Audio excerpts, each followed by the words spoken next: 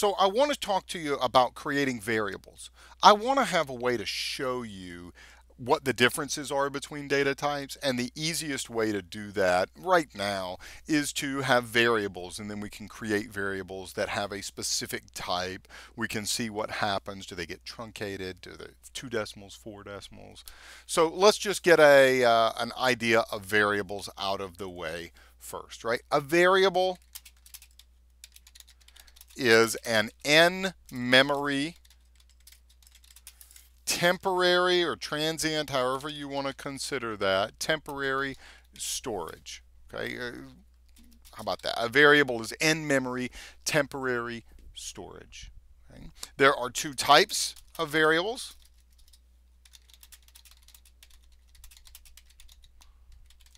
Scalar and table.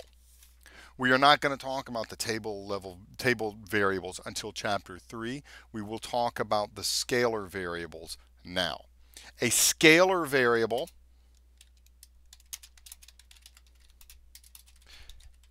is a variable that stores a scalar value. No. Circular logic works because circular logic works, right? So I'm assuming that you understand the basics of a scalar value, what that means. A scalar value means that it's one value per variable. Now there are special variables. There are special data types like the XML type, which conceptually you could say, well, that's more than one value. Well, it's still a scalar value to SQL.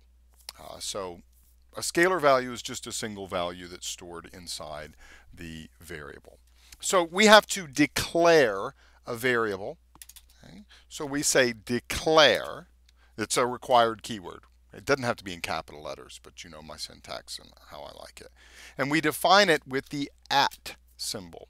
Okay, so that's also a required. So I could say Scott's variable.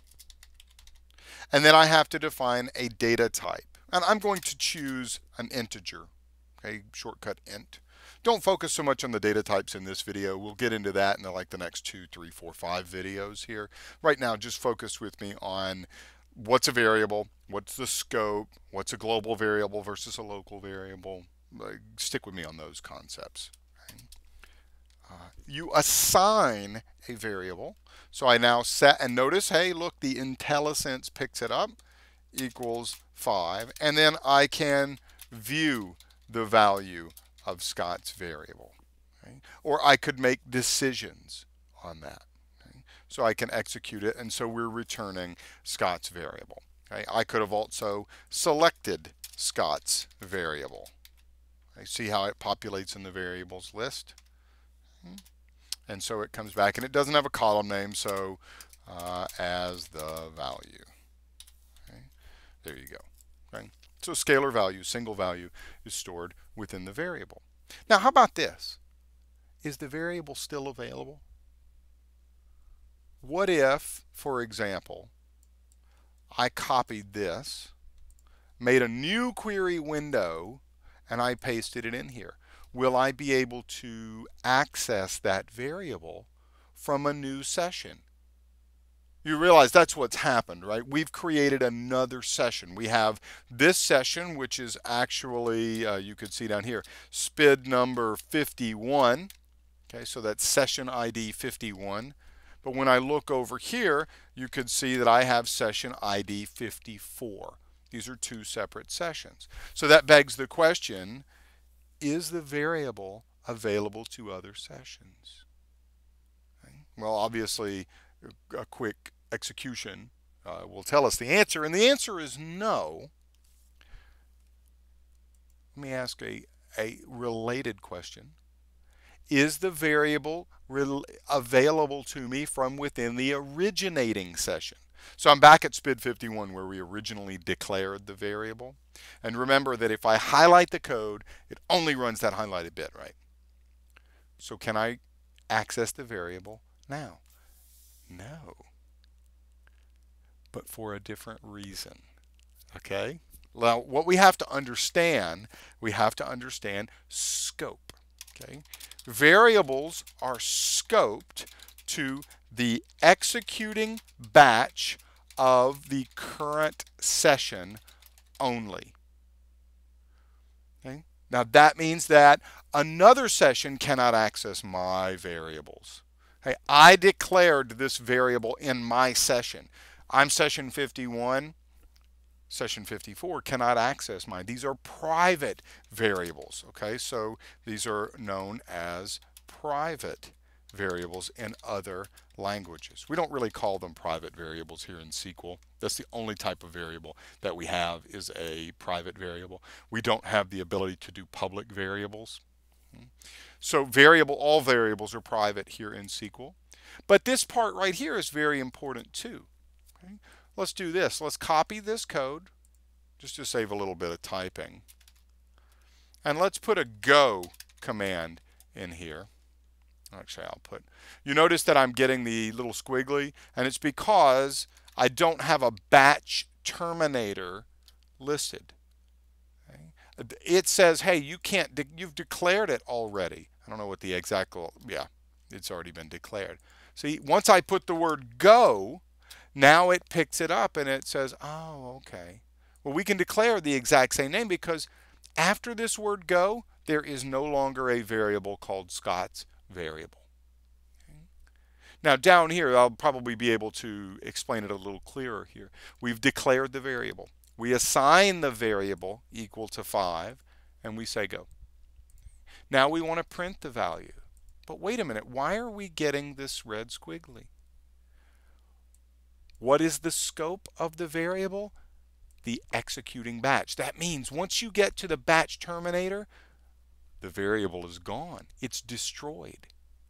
Okay, like if you're familiar with the stack in, say, a programming language like C, C++, C#, any programming language, you've taken a plate, you've put it on the stack.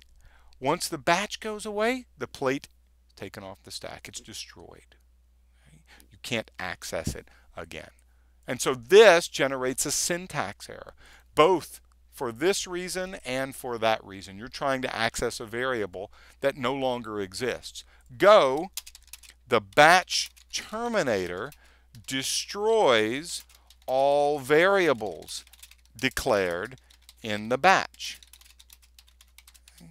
Another way of thinking about it is that variables cannot span batches. You cannot declare a variable in one batch and then access that variable again in another batch.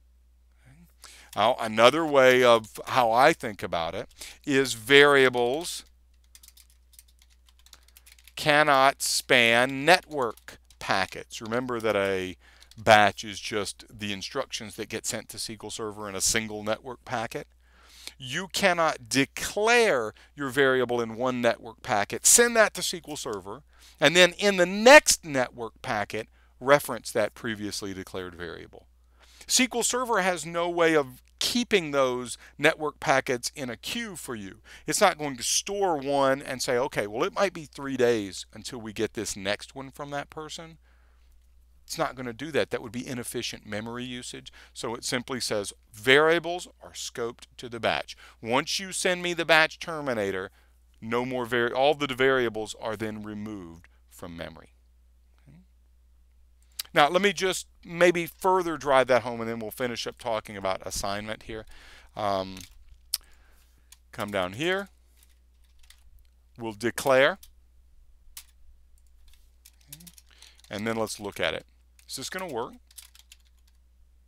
One of your cues is that the IntelliSense did not populate it, right? Whereas earlier it did because we were in the same batch. Now I want to run this. Different batch. One batch. Once you hit the execute button, if there is no go, it automatically makes a batch terminator.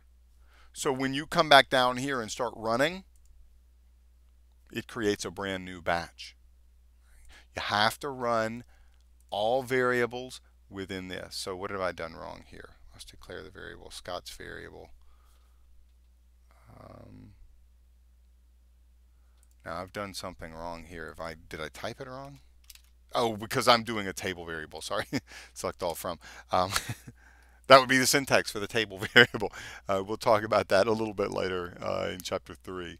Okay. So again, here, and then I cannot access it here. I have to do them all in the same batch.